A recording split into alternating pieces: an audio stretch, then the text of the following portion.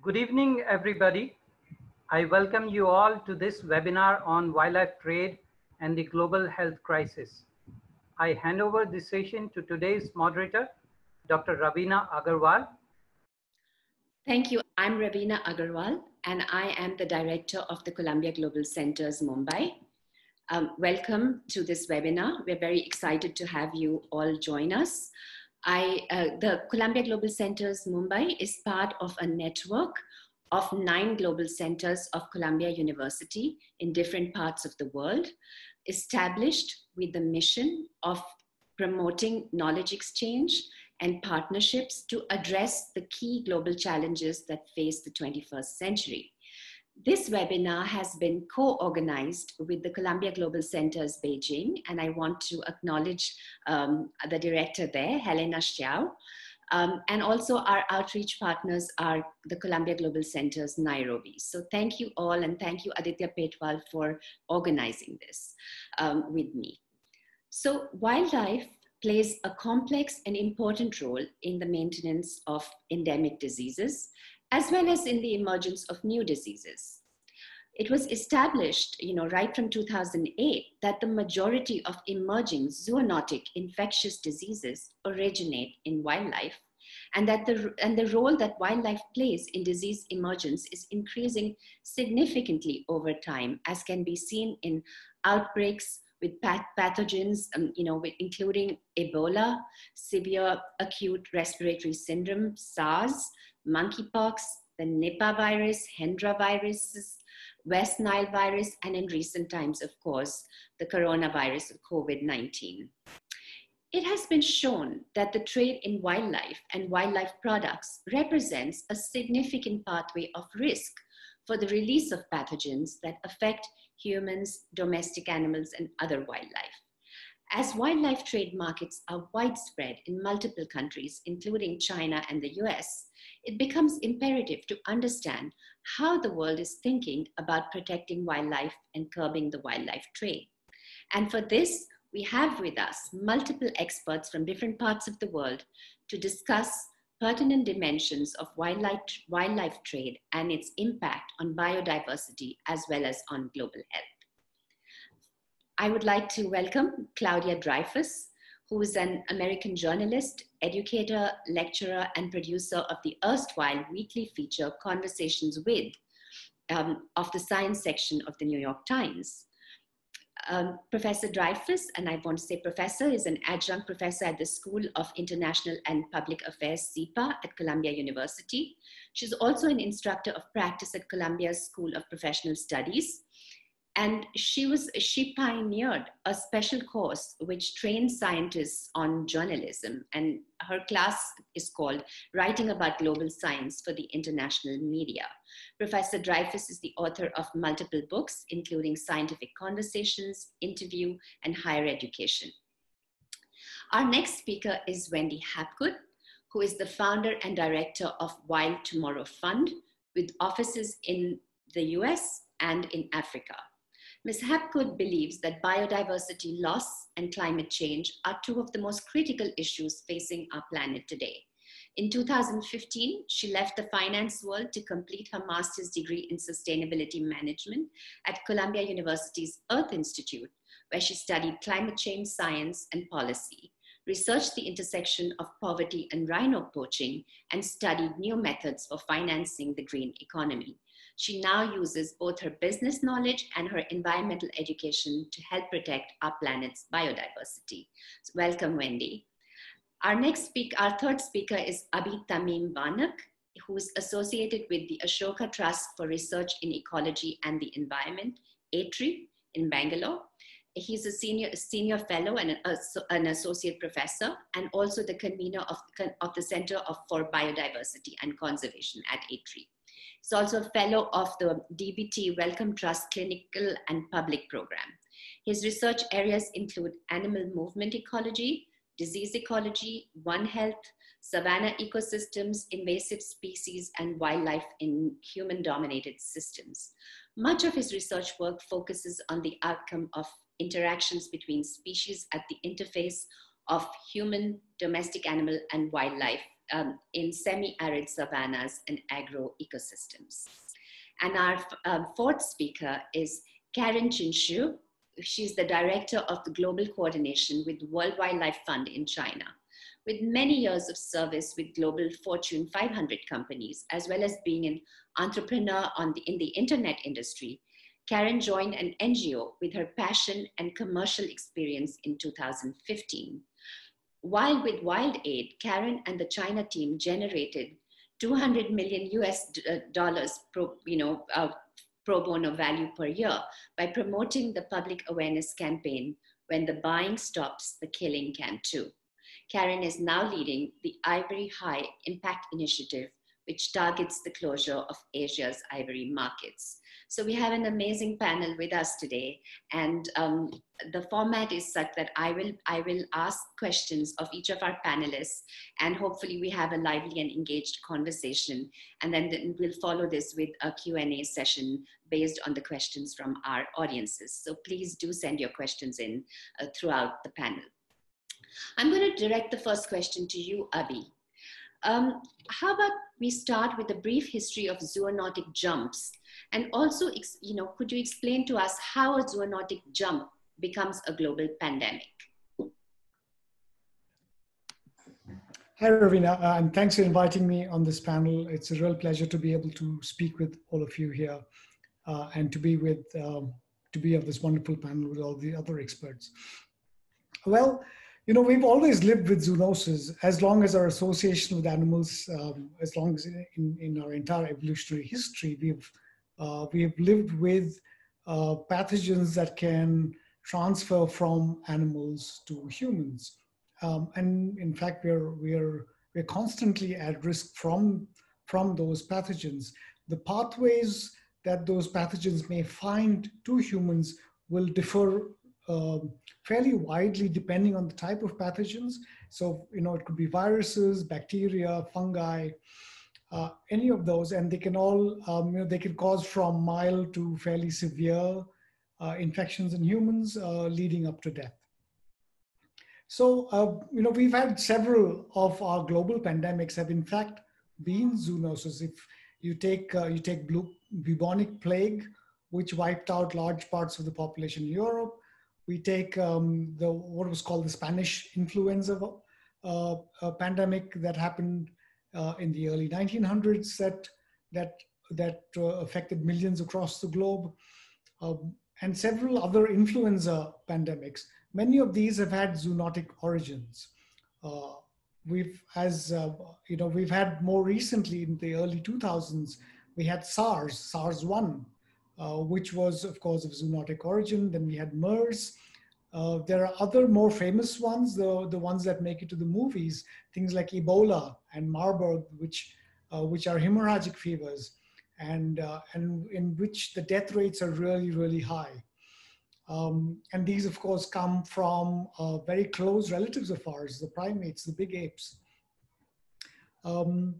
The most recent one, the one that the world is currently grappling with, COVID-19, is also, it's suspected to have come from bats, because the closest relatives or the closest strains of this virus, the COVID-19 virus, have been found in bats. And there's some evidence that pangolins may have been an intermediary host for this virus. So we've had, lots of different outbreaks of zoonoses across the world. In fact, we have, India, for instance, has had about, about 10 to 15,000 deaths, or probably less than that, from COVID-19. But every year it suffers from 20,000 human cases of rabies. Now, rabies is one of the oldest known zoonoses to humans. Across the world, something like 60,000 people die from rabies every year, and most of these cases come from dog bite cases. So yeah, we're living with zoonoses all the time. While I have you, could you share with us the current status of wildlife trade in India and the policy framework and justifications regulating it? So wildlife trade in India was banned. So all hunting of wildlife in India was banned in 1972 when the Wildlife Protection Act of India was enforced by Parliament. It was quite a landmark law because overnight it changed it made illegal the eating habits of millions of people. People were no longer allowed to consume wildlife. And it was quite a drastic measure. Of course, the history of the enforcement of this act has been patchy, so to speak. We've had some really good conservation successes. Look, India, despite having close to 1.3 billion people, still has most of its large charismatic megafauna. Okay, we've only lost one species, one large carnivore in our recent history, and that was due to hunting and habitat loss. The Asian cheetah, the Asiatic cheetah, we lost from India. But we still have the only population of Asian lions. We have the largest population of tigers, the largest population of Asian elephants, and many other species. The trade in wildlife itself in India is quite interesting because it's mostly, there are a few places where you have live markets or you can get wildlife is traded openly, but these places are few. Most of this trade is underground, and people that are aware of it know where to go and find wildlife products. Also, the type of wildlife that's sold, it's things like, for example, turtles or small game, small mammals, reptiles of some sorts. For example, there's a thriving trade in what's called, earlier it was called Euromastics, but now it's called Sara hardwicki, the spiny tail lizard. There's a lot of wildlife products used in traditional medicine in India that still continues. There's a huge trade for snake skin. And of course, pangolins are heavily traded. There is still an ongoing hunting for meat consumption, as well as a way of controlling the population of animals that indulge in crop trading, or in terms of reducing human-wildlife conflict, or often in retaliation for human-wildlife conflict. There was a massive trade for large carnivores a few years back, and that resulted in, so especially for tigers, for the tiger skin and bone trade. And that resulted in the local extinction of tiger populations from two reserves. These are, of course, very famous cases, the Sariska Tiger Reserve and the Panna Tiger Reserve.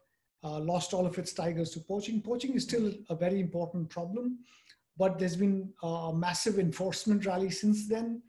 And India really changed its methodologies for counting tigers to try and fix some of those systemic issues. The science has improved. The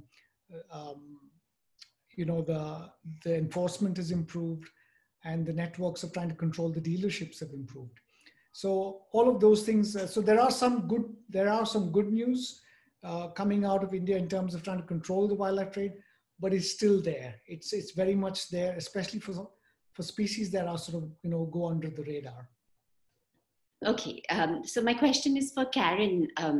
China is considered to be one of the leading wildlife trade markets. Could you tell us what is, give us some idea of what is the volume of wildlife trade in China, and where do these supplies come from?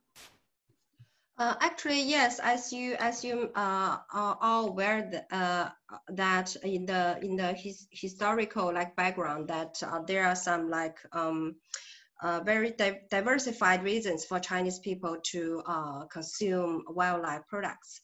So, for example, the social, cultural, and economic reasons. Unfortunately, there's no very accurate statistics on the wildlife consumption volume. But I can say that the Chinese people, the wildlife products we consume in the market is both from domestic and as well as imported. So for those imported like the wildlife products, I have some figures from the announced by Chinese customs. So the number was from last year, so 2019. In the first 10 months of 2019, China Customs has filed and investigated 444 cases of smuggling of endangered species and their products. So seized 1,237 tons of various endangered species and their products. In terms of the proportion, is an increase of 2.44 times and 8.58 times year-on-year statistics. So including these seizures, including 157 cases of smuggling of ivory products and 9.16 tons of ivory products, and also as well as the pangolin scales. So this is the about the smuggling from overseas. For domestic wildlife animal consumptions, we don't have the exact number, but I think it's large, even larger than these numbers. Thank you. Karen, what about the regulatory framework? Are there, you mentioned customs. So is there a policy, to regulate the export and import, or is there a policy for internal consumption? Are there limits? Are there, laws that, yeah. Yeah, thanks. So so in China, there are a couple of laws in terms to regulate the wildlife and their products consumption. So one is the main law of the country, and the second one is the wildlife protection law. So this is another the very detailed regulations. So in terms of the recent pandemic crisis, so I think the China government, they took a very quick action on the 24th of February this year. So the central government, the NPC Standing Committee, they approved the banning on illegal wild animal trade and eradicating habit of eating wild animals and secure people's life, health, and safety.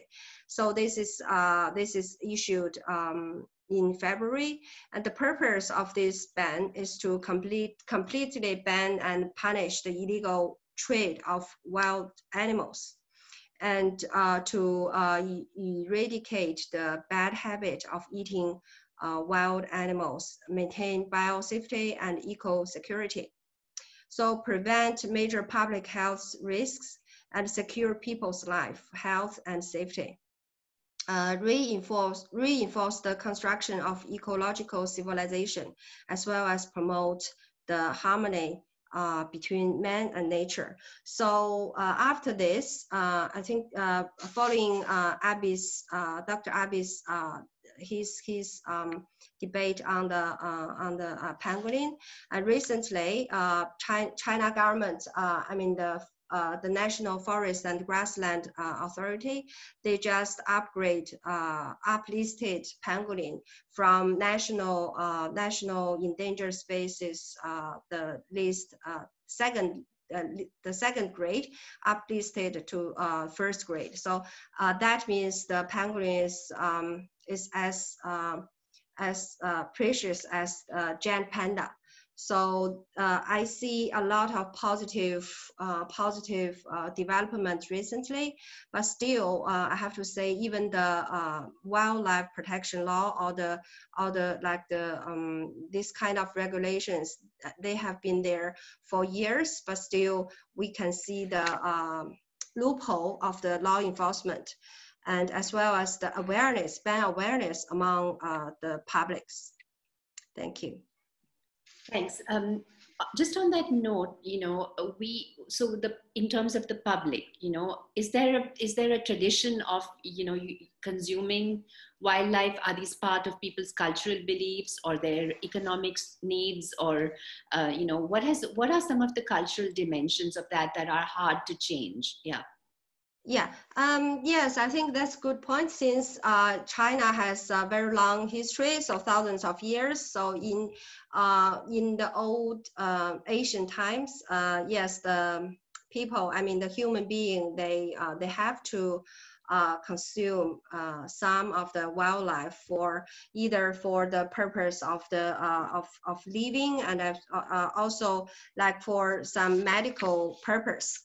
So that's in the ancient ages. But I think in along with the development of the economy, I think people consume some wildlife or the wildlife products due to to show off their social status.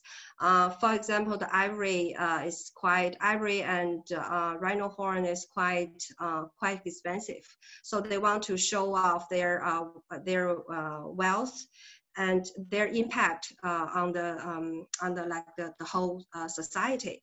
That's the social status they want to show off. And also there are some cultural reasons. For example, the ivory carving is very beautiful, and it's kind of like the heritage of Chinese culture. And as also for due to some medical purpose, for example, the rhino horn, some of the Chinese people, they think it's the powder of the rhino horn can cure some disease. I think the same to the bear bones and tiger bones.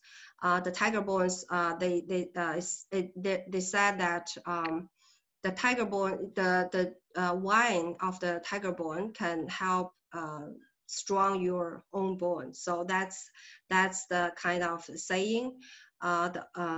It's not scientific at all, but it's kind of like a historical saying.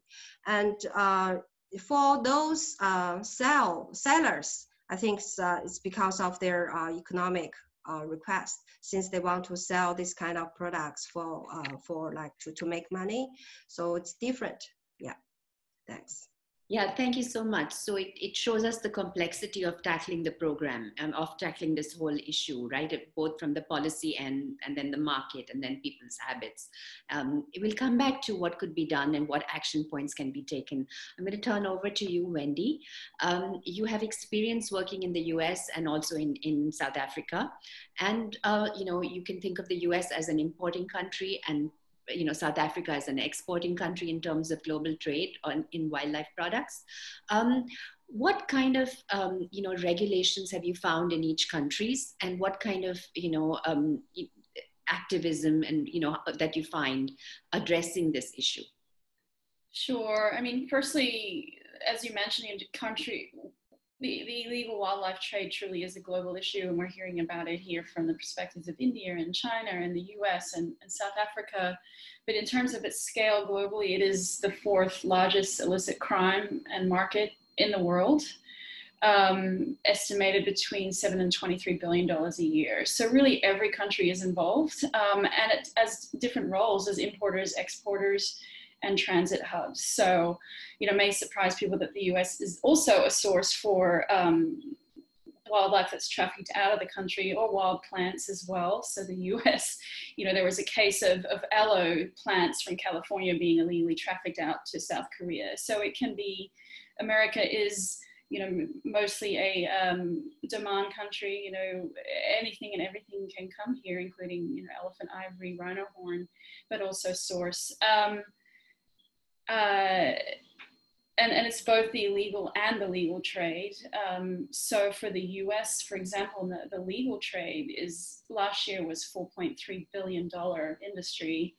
That's wildlife products imported into the country legally. That was 200 million live animals, including 175 million fish for the aquarium trade, and 25 million other animals, from frogs for food, birds, insects, reptiles, spiders, pretty much anything. You know, and within that legal trade, the US Fish and Wildlife Service, who are in charge here of monitoring all the legal and illegal trade in wildlife, they opened up 10,000 illegal wildlife trade investigations just last year. So it truly is this huge global issue.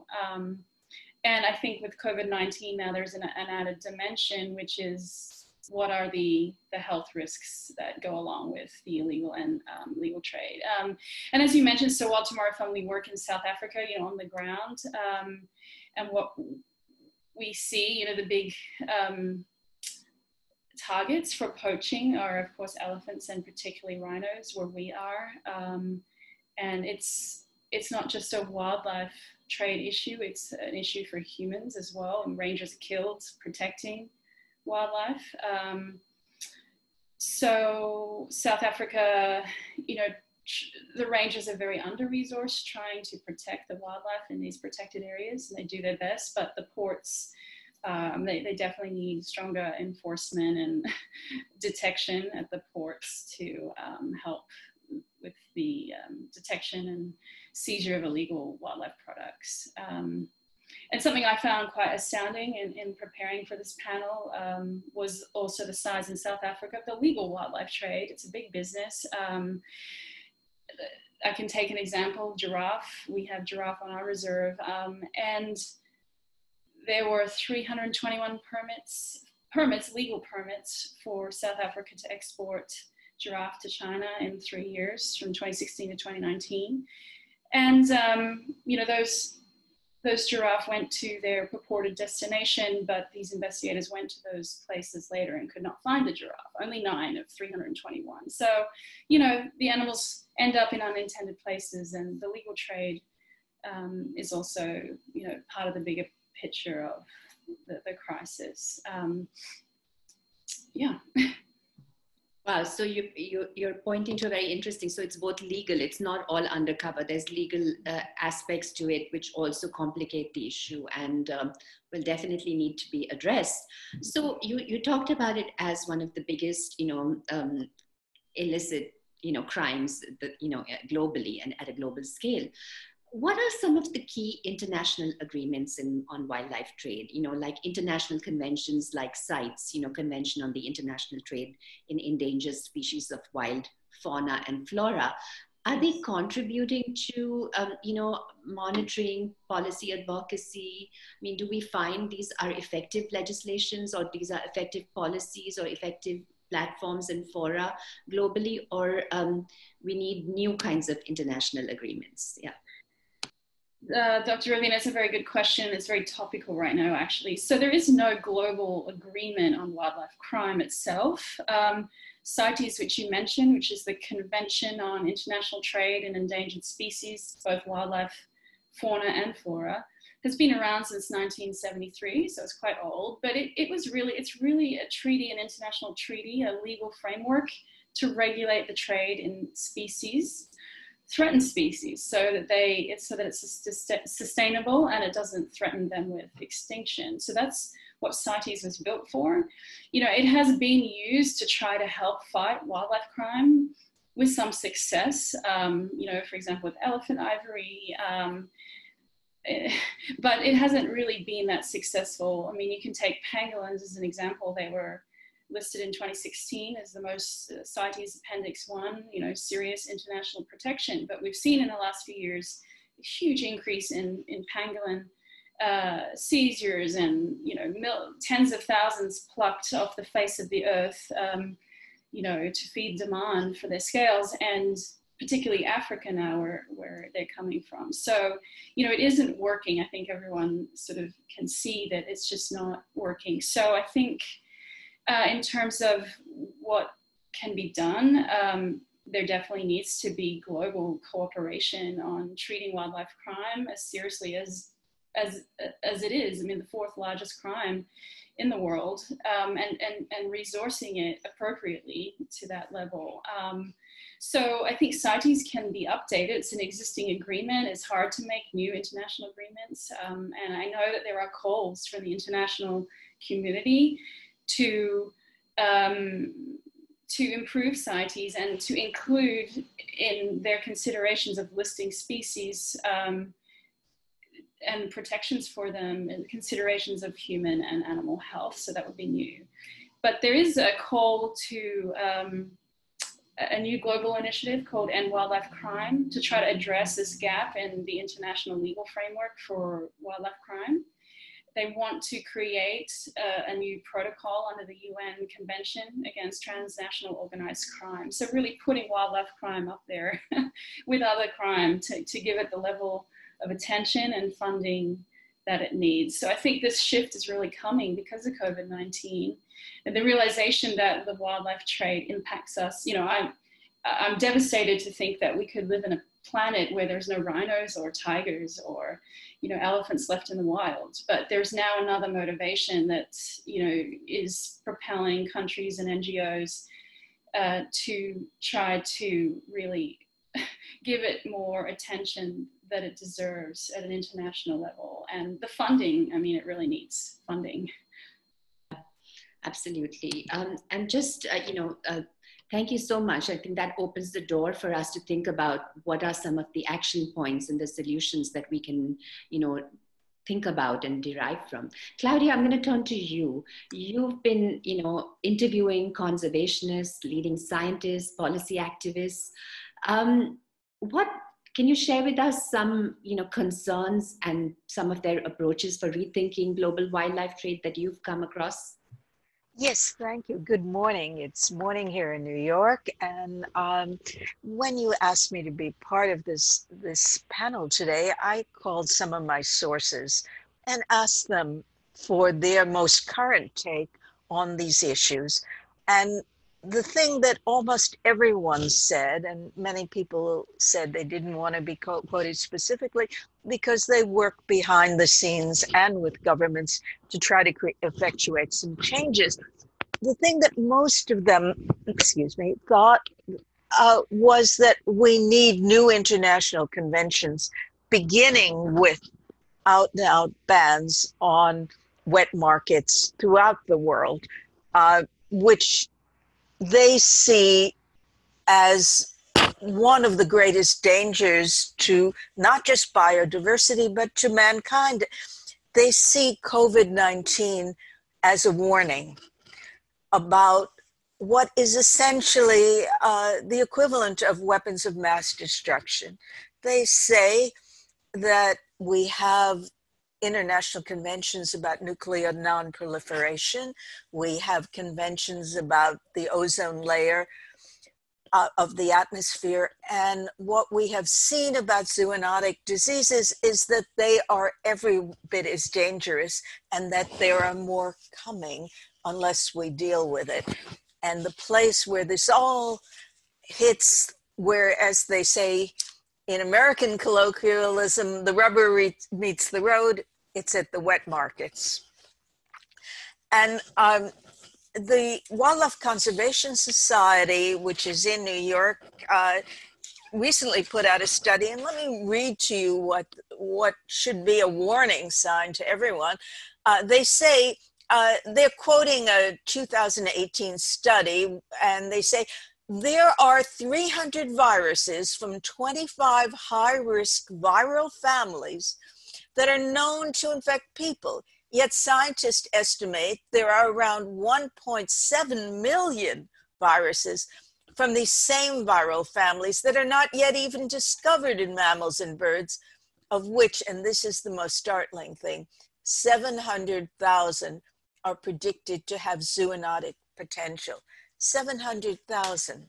That means as forests are encroached upon and as wildlife keeps getting traded and sent across international borders, the probability of COVID-19 happening or something even worse is enormous unless we take action, they say. What it would take is an extreme national and international consciousness about this, which one would think the current pandemic might produce. On the other hand, several of these researchers said to me, you know, we've had warnings before. SARS was a warning. Ebola was a warning. The hundreds of thousands of people who died from this and the millions who've been affected, I'm talking about COVID-19, that has to be a warning. But of course, the markets are only part of the problem. The attacks on biodiversity in general and the destruction of the natural world is an issue of health and safety for the whole world. But to think of this trade as the equivalent of a weapon of mass destruction, that will take some education. All of us who are living with the results of this pandemic, I myself have lost 5 people in my circle, and everybody I know has experienced this, makes it not abstract. And maybe because it's impacted so many people and has been so disruptive to lives, to economies, to the hopes and dreams of a new generation, my students, their futures are at risk. Maybe that will be a wake-up call, because the destruction of wildlife has always been kind of a marginal issue. The destruction of land as something far away if you live in the rich world in cities, as I do. But there is a change, because we all know what can happen. Thanks. You make a very powerful point about this being, you know, a collective suffering, which can no longer, it's not abstract for anybody, something happening out there or affecting few people, and that this might be a very important galvanizing, you know, movement to get some action on this issue. I'll come back to, you know, to asking you more about what we could be doing. I wondered, you mentioned, you know, the biodiversity issue. So I want to turn to you, Karen. And, you know, when we think about global biodiversity loss, which is an important planetary boundary, you know, how is the wildlife trade affecting that? You know, are there any measures to that we can come up with? And how is the World Wildlife Fund, you know, how are you all thinking about it, and how are you addressing it? Yes, thank you. So yeah, so the biodiversity loss, according to WHO, can have significant direct human health impact if ecosystem services are no longer adequate to meet social needs. So indirectly, changes in ecosystem services affects livelihoods, income, and local migration, and occasionally may even cause political conflict. So that means that the biodiversity loss is is a tragedy for not only for those wildlife, but as well as to the human beings. So which we don't want to see. I have to say that illegal wildlife trade is growing and direct threat to biodiversity and development issues. So today, the illegal wildlife trade in wild flora and fauna is one of the most lucrative types of transaction organized crime, which annual revenues estimated around 23 billion US dollars every year. So this is excluding fisheries and timber. So it's very quite a large amount, and we see the biodiversity is threatened by this kind of illegal wildlife trade. Many of the experts I spoke to say that we shouldn't just focus on the underground trade. COVID-19 happened, they say, at a legal market. And that is part of the problem, that yes, maybe at the source there is illegality and there is organized crime involved.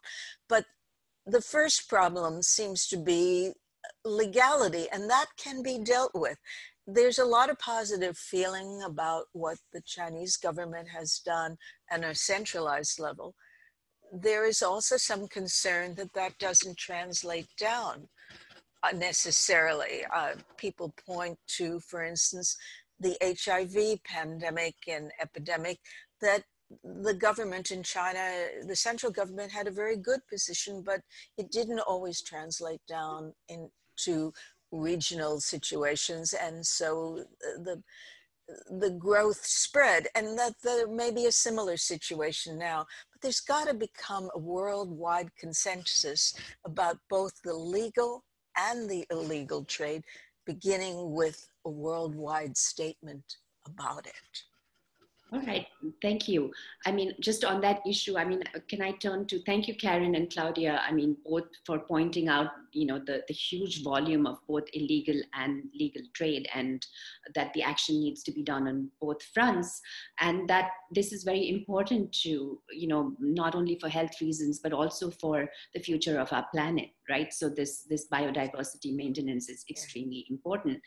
I want to turn to you, Wendy, because, you know, what do you think about, you know, the effectiveness of you talked about it, you addressed it earlier, you know, that you do have policies that are pretty significant, but it's difficult to enforce, right? So can you talk about your work and how you came about to doing what you do?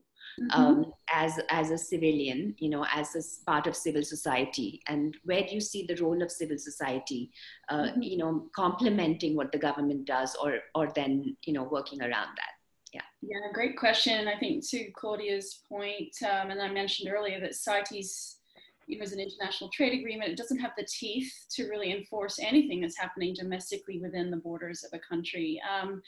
So while Tomorrow Fund, our mission is to save threatened and protected threatened species in Southern Africa and their habitats. And we've been involved, firstly on the ground in South Africa, helping to fund the protection of and creation of new protected areas. So increasing safe space for wildlife, and also funding other reserves, government reserves. You know, these rangers putting their lives on the line to protect wildlife often don't even have boots and uniforms. I mean, and COVID-19 is exacerbating that issue, where it's caused such economic damage that those already inadequate budgets are now even more stressed. So, you know, it's this sort of negative feedback where the inaction or not enough action on the wildlife trade has caused this virus to emerge, which is now causing more challenges in protecting wildlife, so that we don't have more viruses emerging from the forest. So yeah, so that, I mean, it's really protecting in South Africa. The big target for poachers is rhinos. South Africa has 80% of the world's remaining African rhinos, so it's a huge target. And ways that we've worked to help rhino reserves protect their rhinos is with equipping and training rangers, and also dehorning to remove the horn, to remove the incentive for poachers to kill the rhino. We've also had, we're really proud of this program where it was international collaboration, which I think more is needed, where New York law enforcement came voluntarily to Africa to help train rangers in a very specific thing, which is wildlife crime scene forensics.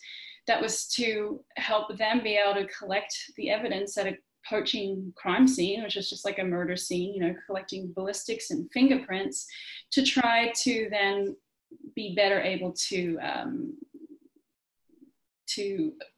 prosecute wildlife crimes. So there's so many things up the chain of the illegal wildlife supply chain that needs help and support, from boots for rangers to training to, more enforcement at the borders. And here in New York, I think, is a really interesting example. So I'm proud as a New Yorker to say that New York State has very strict wildlife laws. In 2014, the state they closed loopholes in their wildlife laws, which meant for ivory specifically from elephants, you could no longer sell mammoth ivory. And mammoth was used as this loophole where a dealer in a store here in Manhattan on Fifth Avenue could have a big mammoth tusk or something that looked like ivory and say, it's mammoth, it's fine, you can buy this, and it's totally legal. So it was used to, often you see these cases where the legal trade is used as a front for the illegal market, and it sort of launders illegal products into the legal market. So here in New York, after they upgraded those laws and closed the loopholes, that opened the window for enforcement. This is state wildlife law officers to do undercover investigations and bust these places. And 2015 was New York State's biggest ivory bust in history. They pulled $8 million US dollars off the shelves of stores here in New York City. And actually, it's really fascinating because everyday people like me and you and people walking down the street can play a role. And hopefully that's true around the world, where if you see an illegal wildlife product, something that you think is fishy, you can report that to the authorities, and they rely on it. Our friends at New York State Wildlife Enforcement say that we citizens are force multipliers. They don't have the staff or the time to walk around all the stores here and look for ivory or look for leopard skins, hippo teeth, there's all kinds of things that make their way to New York that threaten wildlife in far-flung places. So they do rely on citizens to report if they see illegal wildlife or what could be something illegal on the shelves. They've also done big stings, shark fins, eels. They've found sharks in people's basements alive for the aquarium trade. So there's a lot of crazy things happening, even here in New York, which has very strong enforcement of wildlife crime. Thanks, Wendy. I'm going to ask you, Abhi. We've seen, it's a complex issue, right? When you talk about regulation and you think about and keeping spaces like you've done, these reserves which are protected and which, encourage the nurturing and flourishing of, animals, large game animals in your case, or, for a country like India, and perhaps even in South Africa, you have this constant tussle between what is considered the developmental goals of a country that is, looking to boost its economy and livelihoods of people. And then you look at space that is required for conservation, right? So that's one big conflict that you do see. And another issue is the siloed nature of how we look at it, right? We look at health under one lens, and then wildlife trade or environmentalism as almost a non-human kind of, dehumanized nature almost. And I think those conversations between environmentalists and people who work on, issues around, health and human interaction are now beginning to emerge in very important ways, and the aspect of integrating them has become very important. So Abhi, talk about the One Health platform and how you are attempting to do this. Yeah, sure. So I'll just quickly remark upon one thing, in that there was a recent paper in the journal Lancet Planetary Health. It was a letter, it was a commentary which argued that overselling the wildlife trade bans across the world may not bolster conservation or pandemic preparedness. And there's a reason for this, because we should also not fall into the easy trap, okay, of finding a scapegoat right now in wildlife trade. Okay, it is important to do, it is important to regulate wildlife trade. But as several of our panelists have mentioned, there's a broader underlying economic process that's been driving all of these changes in the last century. Okay, we have to, I mean, think of it, even the COVID-19 pandemic barely caused a dip in the carbon emissions of our lifestyles.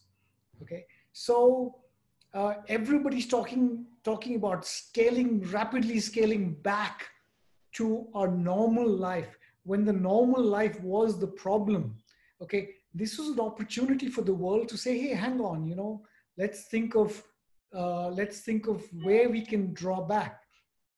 And you know, there have been some casualties. For example, I read that it was British Petroleum, maybe, or Shell, that had to scale down its own sort of projections for future oil consumption. But the fact is that it's our economic systems that have been driving all of these changes. I mean, we're not even talking about climate change right now.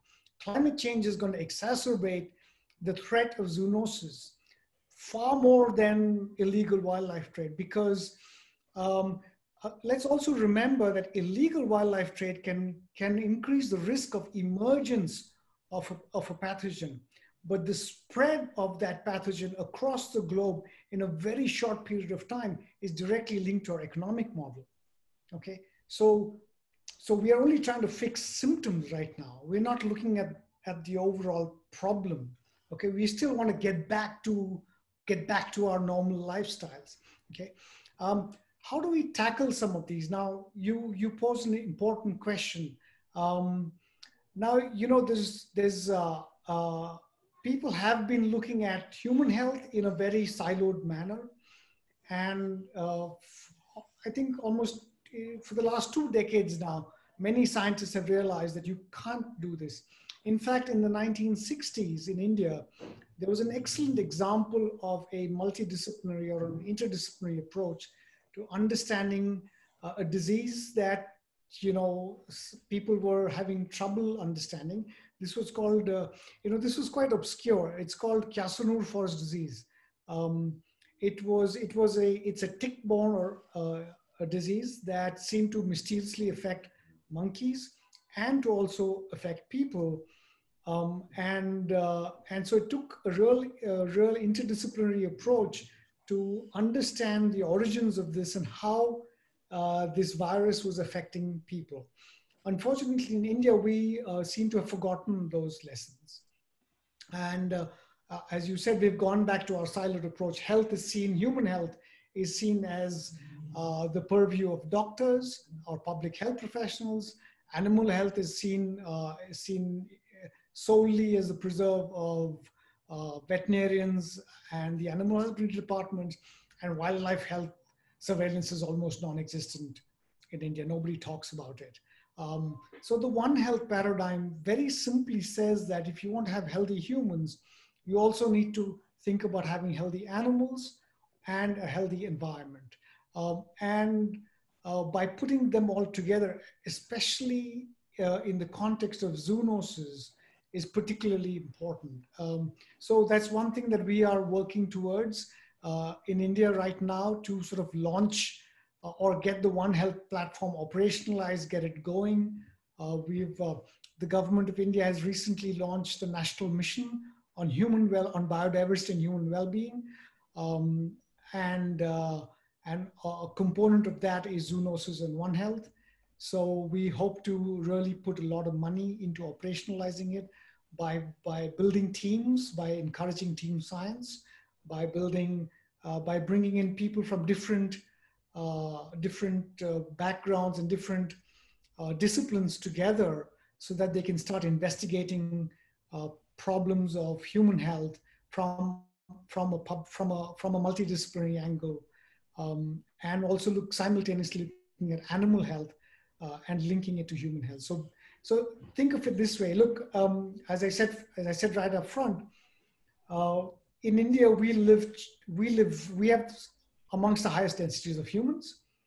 We also have amongst the highest densities of livestock. So we live with really high densities. I mean, we're living together in very close contact. So our risk of transfer of diseases is also very high. We also have for biodiversity hotspots.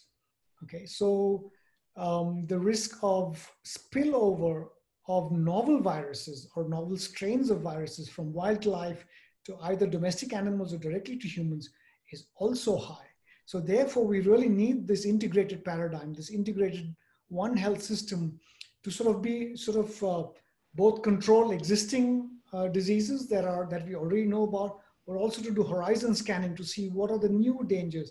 As Claudia was mentioning, there's millions of different viruses out there potentially, and thousands that could pose significant risks to human health. So we need to be doing the surveillance right now. And we need to really be upping our public health systems to be able to deal with and tackle any emerging threats that are on the horizon.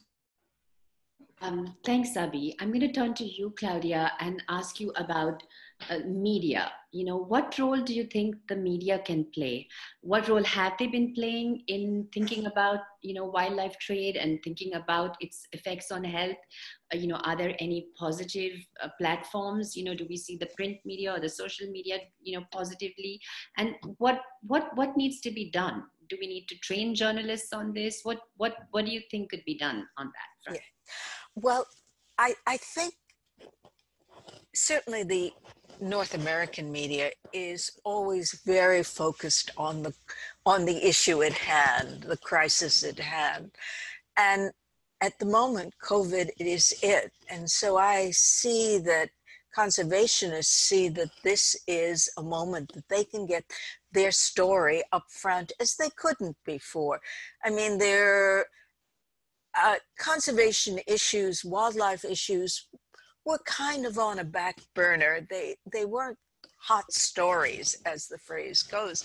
And this is a moment because it does impact so many people's lives that you can get these stories wider.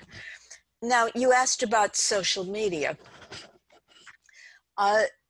One of the things social media has done, which is quite remarkable, is because people have cameras and because they don't have intermediaries, a greater sense of the natural world is permeating beyond the news because of the pictures people take in the wild, of animals, of nature.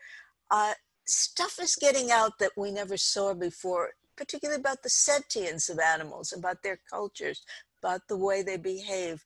And that's kind of, at least in the West, where there is a kind of separation from those ideas permeating. And that's the way social media has really had an impact.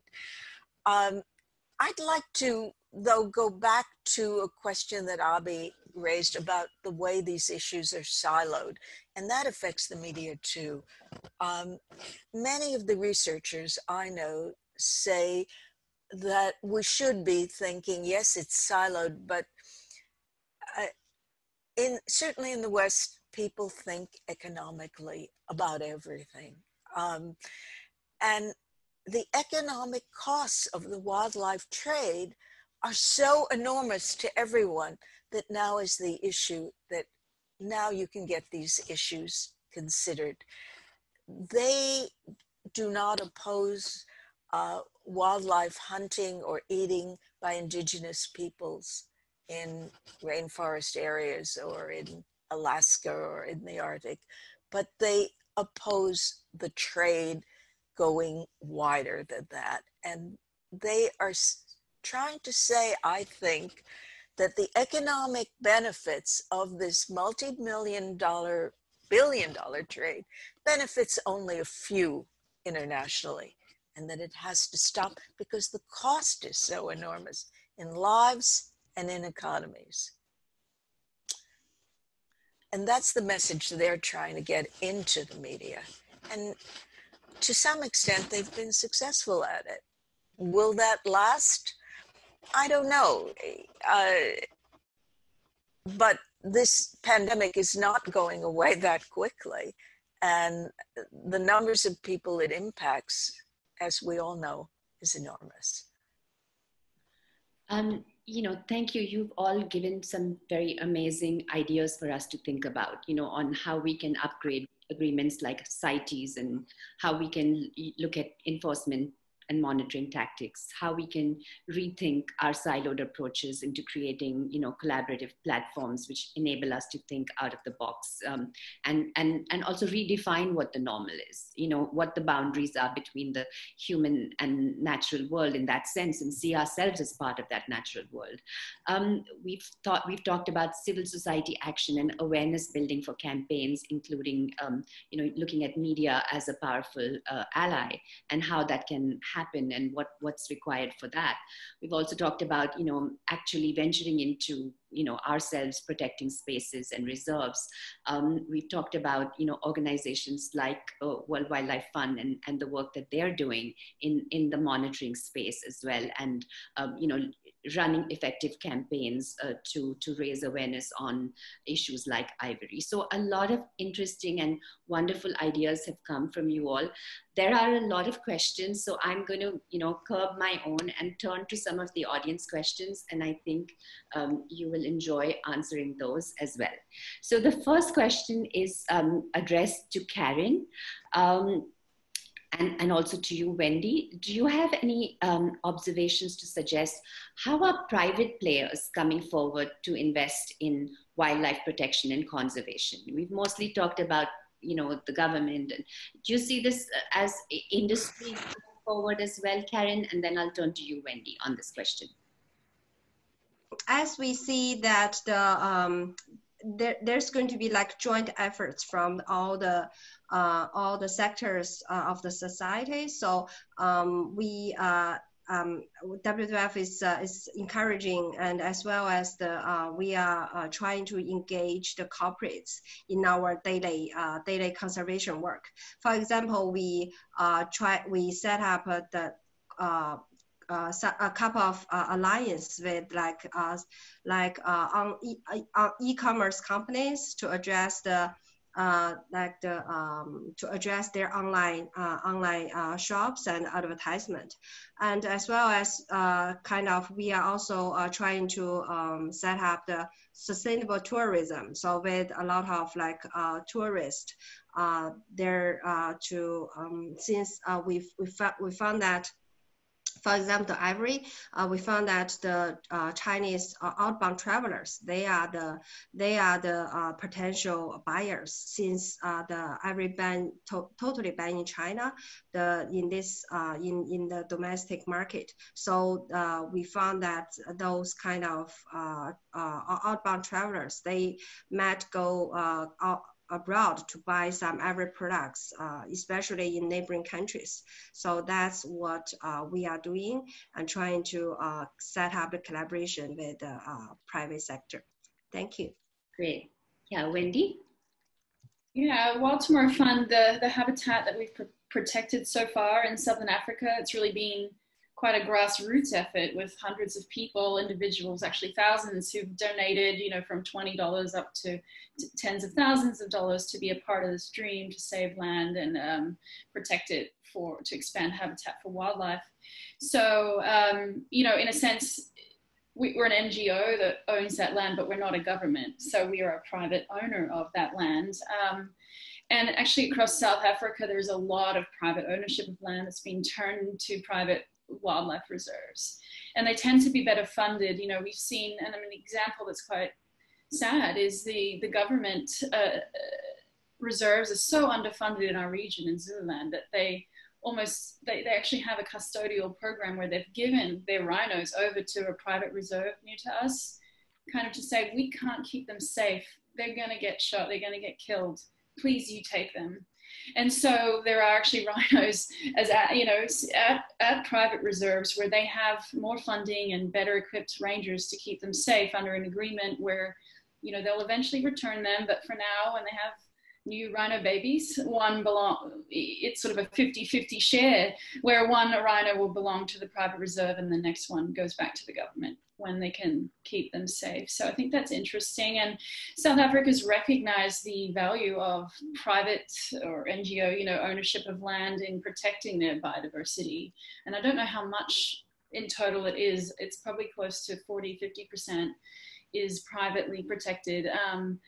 And so what we're doing with our reserve, we're in this process of declaring it as a nature reserve under South Africa's biodiversity stewardship laws. So it means that us as an NGO, or if you're a private owner, you can have your land assessed and make sure it has that biodiversity value that's important to the country, and have it declared, you know, there's a scale, but, you know, for our reserve, it will be declared at the same level as the state national park, as a nature reserve. So there's legislation in South Africa that helps kind of, or acknowledges the role of private individuals in protecting biodiversity.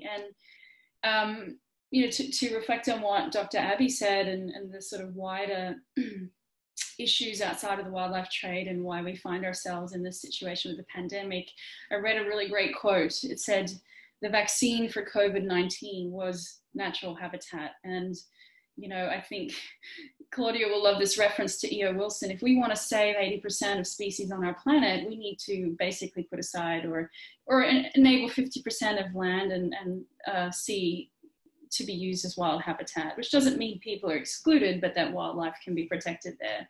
So for me and Wild Tomorrow Fund, we think this pandemic is really a reflection of our overall relationship with nature, the natural world, that we're totally dependent on ecosystems, functioning ecosystems for human health, clean air, clean water, but we're destroying it. And so these consumptive activities, commercial scale consumption of wildlife is really what has put us in this situation. And so I think the cure is basically rethinking our relationship with nature and protecting nature. Thank you. Abby, this is a question for you. What about the person asks, what is the role, it's Mihir Herleker, what is the role of intensified livestock production in increasing the risk of zoonotic diseases? Thanks, that's a really excellent question. And in a lot of sense that gets to the heart of the problem. So, you know, when you have, so, you know, the gluttonous consumption of meat in the global north, okay, has resulted in these factory production systems where not just meat but also plants, okay, where agricultural crops and animals are grown through this sort of factory production system. And what's happened is that they've been bred to grow very fast, okay, which means they are pumped up with growth hormones and with routine antibiotic use. Okay, they have, which means, you know, they also have very little innate immunity to a lot of diseases. They're also grown in really crowded conditions, whether they be cattle lots or poultry farms or pig farms. They're really heavily packed together. And this creates sort of like almost the ideal condition for novel pathogens to spill over from potentially from a wild reservoir into these domestic systems and then just go out of control. Okay, so the factory production system, the animal factory production system is really crucial in increasing the risk of zoonotic diseases emerging to humans, because of course, you know, we are next in line after that. See, for a new pathogen to emerge from a wild host, it has to go through several steps.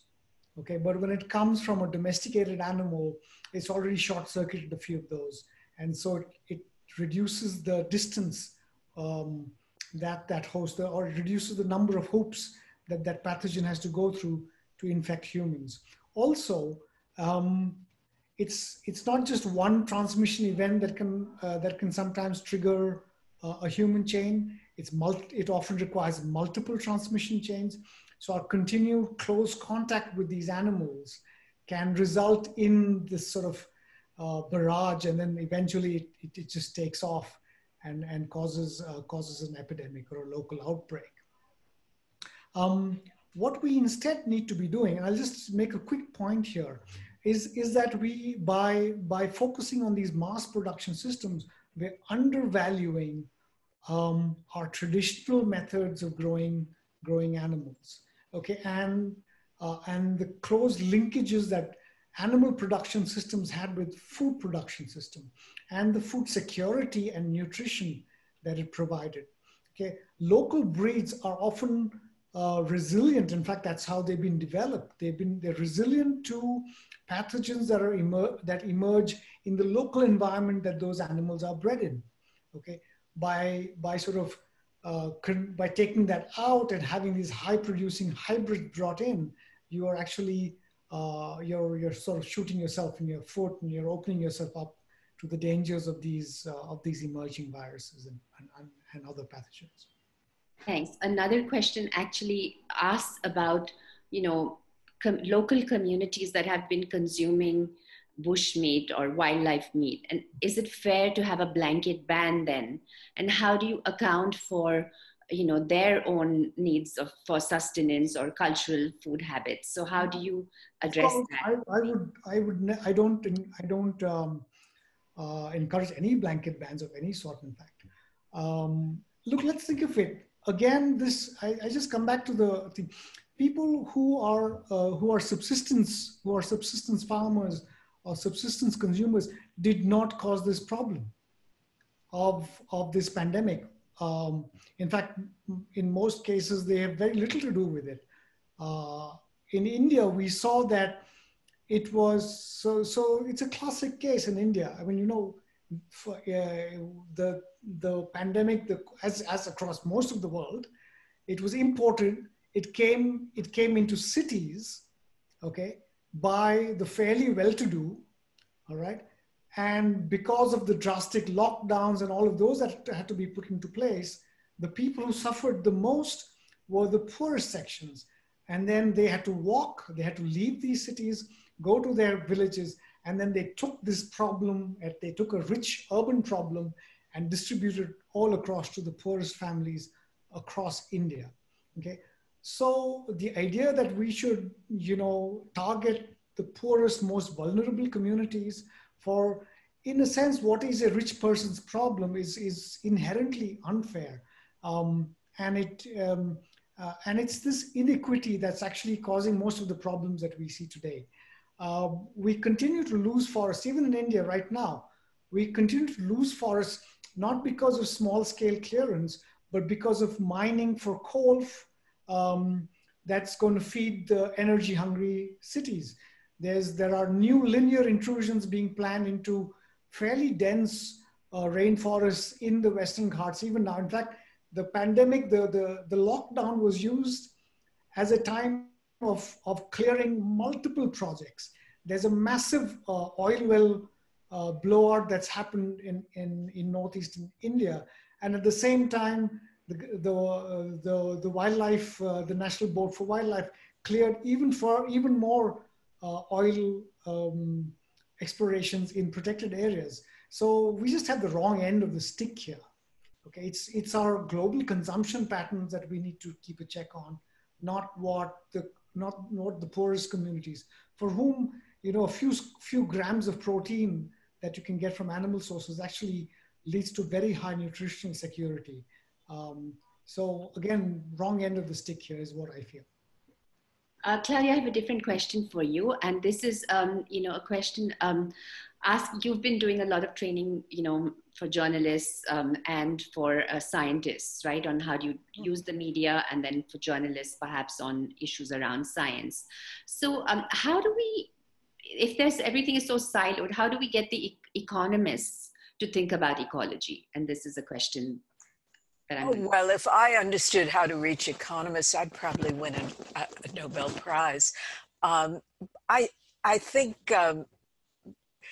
there are several questions within that question. The first is that I think everybody needs to know more science if we're to be good citizens, because science impacts our lives every day. And so I think journalists need to know more science. Very few journalists are that scientifically knowledgeable, and we only need to see how the journalists covering the White House and the White House's press conferences on the COVID-19 pandemic, which were daily, weren't always fully equipped about how to answer or question falsehoods or exaggerations or inaccurate information that they were given, because they didn't quite know the details of their science. So I think science literacy is certainly a problem in the United States. It's less of a problem perhaps in your part of the world among journalists.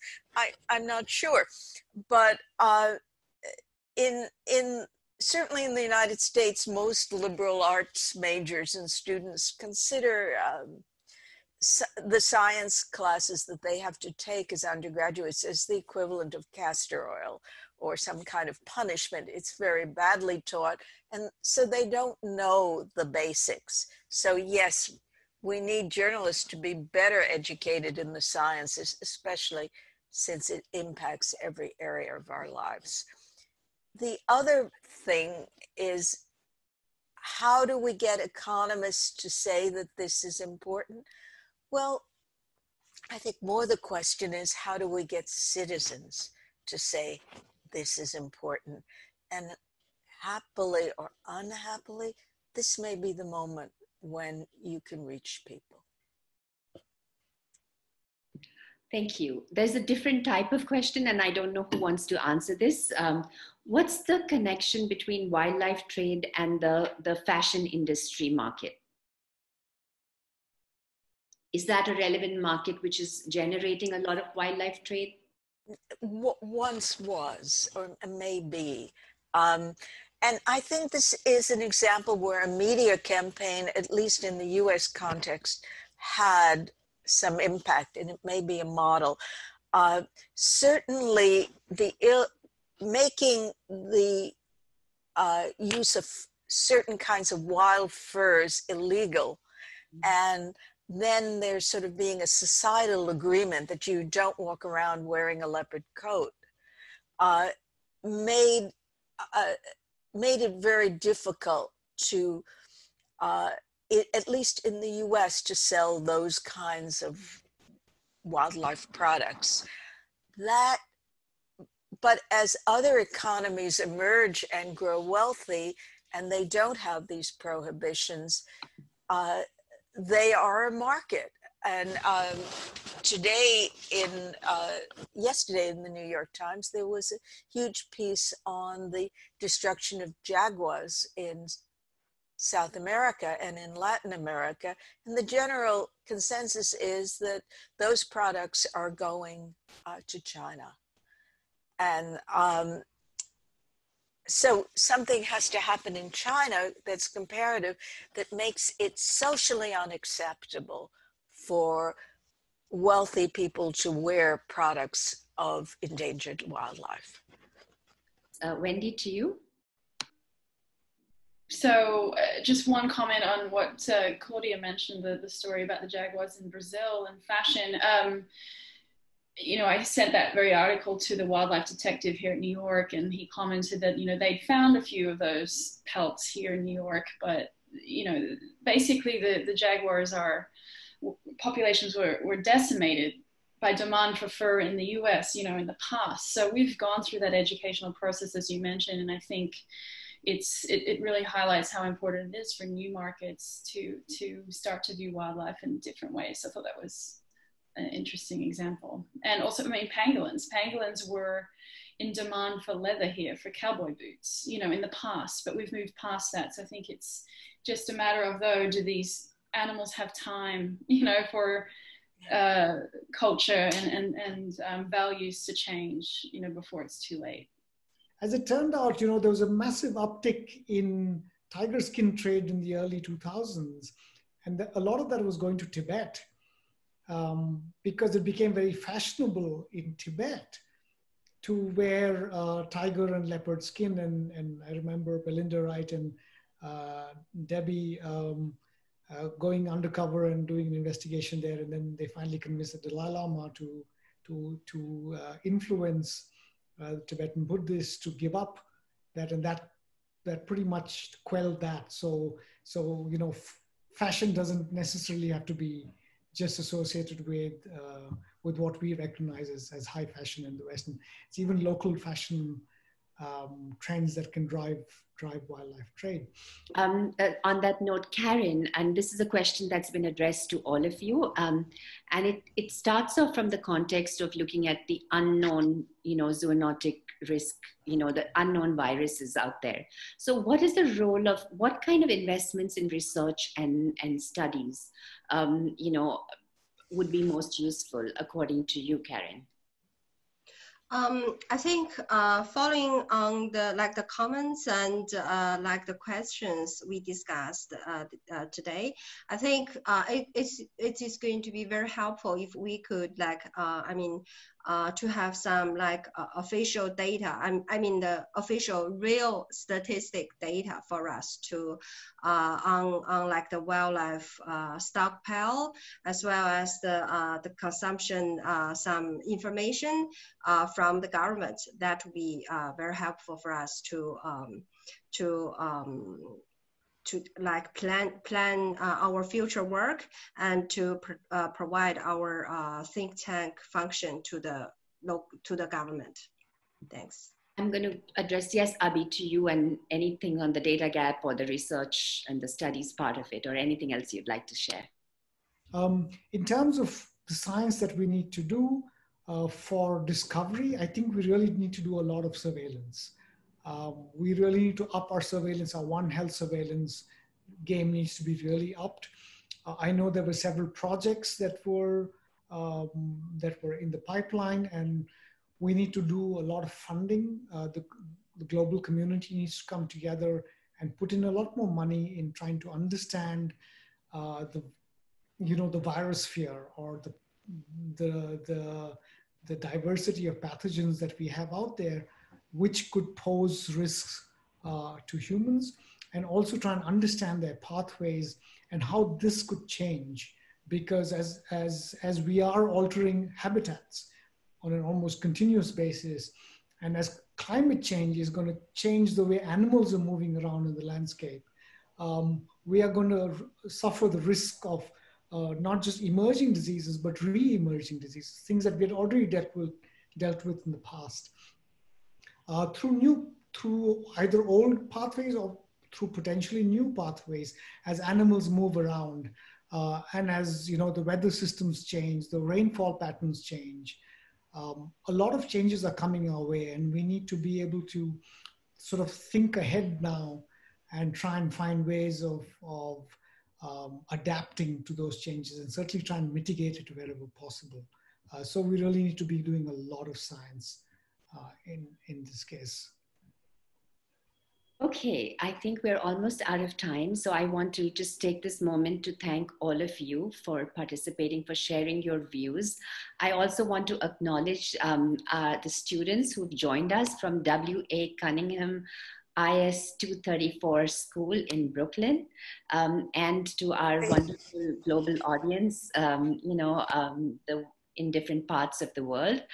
This is a very important topic, and I know that we've heard several perspectives from you, Karen, from Wendy, from Abhi, from Claudia, and I think the conversation has just begun, and we hope at the Columbia Global Centers to carry this forward and to stay connected.